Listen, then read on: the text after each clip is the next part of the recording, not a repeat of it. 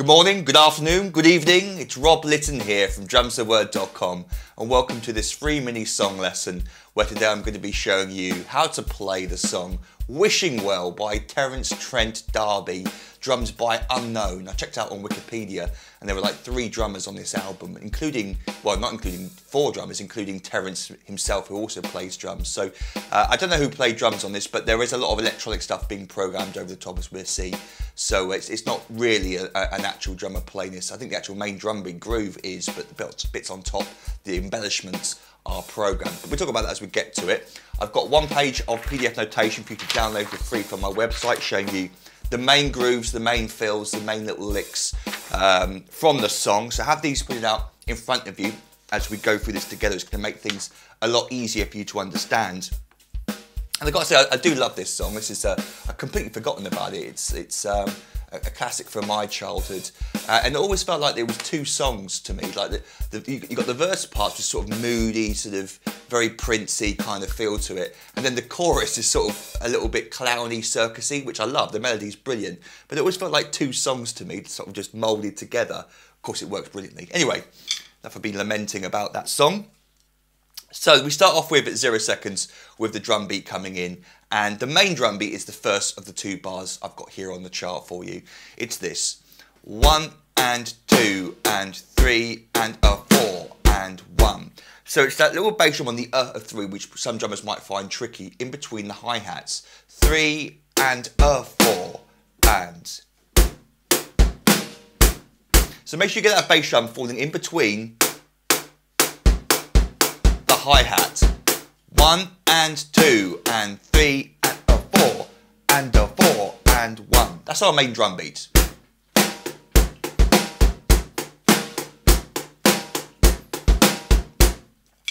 second bar shows literally the second bar of the song with our first sort of hi-hat embellishment. And like I said, I'm 99% sure that these were electronic overdubs. They sound very electronic to me, so it's sort of a case of how would you replicate it if you wanted to sort of replicate the album. So we actually get a very clear set of 16ths here at the middle of the bar. We get 1 and 2 and 3 and a 4. Now I think on the recording you actually get an extra hi-hat on beat 4 as well, sort of proving my point that it's electronic, because no drummer can play. Well, you could probably play at this tempo, but it's very hard to play it one-handed. Most drummers would play this double-handed. So you actually end up leaving out the hi-hat on beat 4, 3 and a 4, and that bass drum on the that fell in between the hi-hats in the previous bar now falls with the left hand, 3 and a 4, and we just go back to normal 8th notes after that.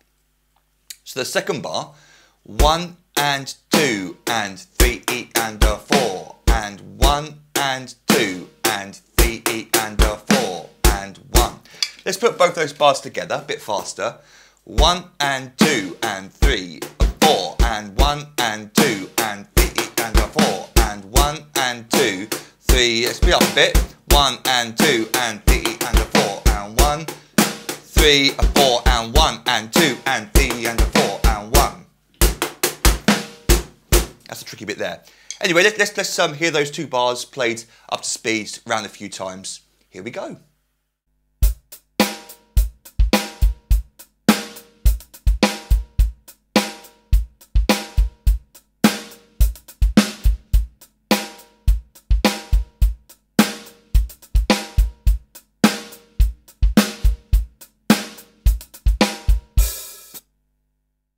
So at 25 seconds we get an effect being applied to the hi-hat part. It sounds like it's an echo effect, but in order to replicate that echo effect, you end up having to play 16th notes on beats 2 and 4. So it's the same drum beat as before, except on beats 2 and 4 we've got 2 E-ands and then 4 E-ands. This is the only time in the song this drum beat occurs at 25 seconds roughly. It goes on for 8 bars or so, and we get this effect. 1 and 2 E and 3 and a 4 E and 1. So it's a 4 E and the hi-hat meets the bass drum at the end. 4 E and 1. 2 E and 3. 4 E and 1. 2 E and 3. 4 E and 1. Now, if you wanted to, you could play like a double-handed thing. I'm playing right, left, right. Of course, you don't get that hi-hat falling with the snare drum on 2 and 4, but you could do it that way if you wanted to. Anyway, let's hear that drum beat played without me yakking over the top a few times in a row. Here we go.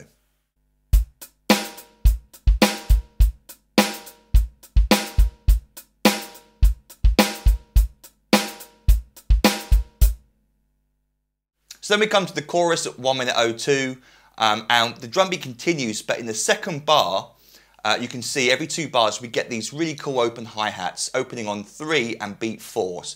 So opening on 3, closing on the and, opening on beat 4, closing on the and. The tricky bit is to play the bass drums underneath it, especially that bass drum that falls in between the hi-hats. It can be a little bit tricky when you've got multiple limbs playing different things. So let's go straight to that second bar, and I'll try and play it slowly for you. We get 1 and 2 and 3 and a 4 and 1, 3 and a 4 and 1, 1, 2, 3 and a 4 and 1, 2, 3 and a 4 and 1. Miss the hi-hat like that. 3 and a 4 and 1, 2, 3, 4 and 1, 2.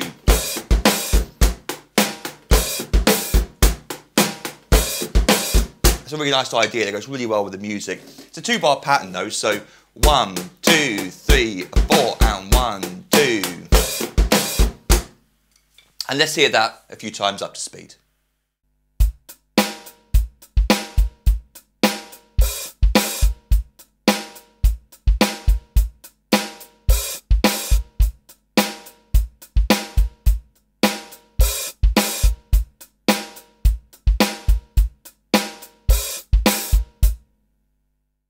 So then finally at 1 minute 16 we get the last sort of obvious little hi-hat embellishment that occurs in the song. That happens a couple of times in the choruses. The first bar again, it's a 2-bar groove with the 3, 4 and at the end, but on the and and beat 2 in that second bar we get this little flurry of 30-second notes in this case. And I slowed it right down and it sort of stands in between triplets and 30-second notes. I couldn't quite work out what subdivision it was meant to be, which it sounds silly, isn't it? It should be obvious when you slow it down, but even slowed down, I couldn't really work out what subdivision it's supposed to be. It's sort of 30-second notes, it's sort of 16th note triplets. If you play 16th note triplets, it sounds too slow. 30-second notes sounds too fast. So I've written it as 30-second notes because I think that's closer to what it actually is. But I'll show you in a second how you can play it as the simpler triplets instead. So we just get 1 and 2 and. So if we're counting 1 the yander, for the and and the we're playing 2 notes per 16th note counted. And 2. Right, left snare. You've got to come straight down to that snare drum on beat 2. Now you'll look less awkward than me because your hi-hat will be over here. I have to sort of get out of the way of my left hand because of my setup, but I can sort of still play it. But it's just a bit dangerous. I'm always scared of hitting my thumb, which I've done a few times, and boy oh boy does it hurt, especially this speed and power. So 1 and 2 and, that's the lick there. 1 and 2 and, 1 and 2 and 3, 4 and 1 and 2 and 3, 4 and. So even at that slow tempo it's quite fast. Let me create a 2-bar loop for you. 1, 2, 3, 4 and 1, 3, 4 and 1 and 2 and 3, 4 and 1 and 2 and 3, 4 and 1, 2, 3, 1, 3. That was a bit sloppy. 1, 2, 3, 4 and 1. That was better. I'm trying to come off that. If you delay that snare drum, it sounds a bit sloppy. So that is quite tricky to play, and it's not essential for the song. So you could play it at 16th note triplets instead, where I'm playing, starting on the same point, the and a beat 1, 1 and 2. The sticking now is right, left, I'm playing 3 notes up here, not 4, and 2. So just right, left. You could play left, right if you wanted to, but I don't see why you would. You're sort of leading with your right hand, 1 and 2 and 3 and 4 and 1 and 2 and. So let's hear that a few times before I play up to speed. 1 and 2, 3, 4 and 1. 1 and 2 and that's better. Keep all these mistakes in to show how rubbish I am. 3, 4 and 1, 2, 3, 4 and 1. 3, 4 and 1, 2, might work just as well. I hesitated. But let's do a 2-bar example or 1 bar. Anyway, that's my excuse that way. So let me now play for you what I've written on the notation as the 32nd note version, up to speed without me talking over the top, so we can hear just the drums. Here we go.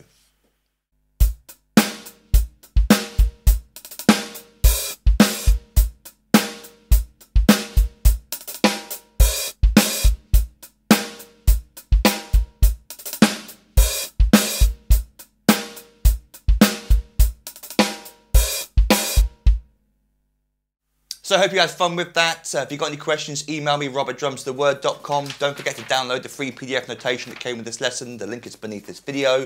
If you've got any song suggestions you might want to make, then please go over to my Facebook page. I literally just posted a new song request post yesterday evening. And you'll see it pinned to the top of my Facebook page. And then if you type in your song suggestions beneath that, others get to vote on them, and the most popular songs get chosen for future lessons, just like this one was today. And then while you're at my website, or visit my website, drumstheword.com, you might want to consider signing up to become an online member. And what I currently offer for $97 is a full year's online access to every single full video song lesson I've ever recorded and transcribed. And that's over 500 full song lessons where I teach you a song from start to finish, every single bar. You get the fully transcribed PDF drum chart, and like this lesson where I just show you the May parts in my full song lessons, like I say, you get every single bar. And I've got over 500 famous and popular full video song lessons up on the website already. As a thank you for signing up, I give you access to hundreds more little videos teaching you many, many famous drum beats, fills and even solos. I give you 3 ebooks I've written over the years containing hundreds more famous drum beats, fills and solos.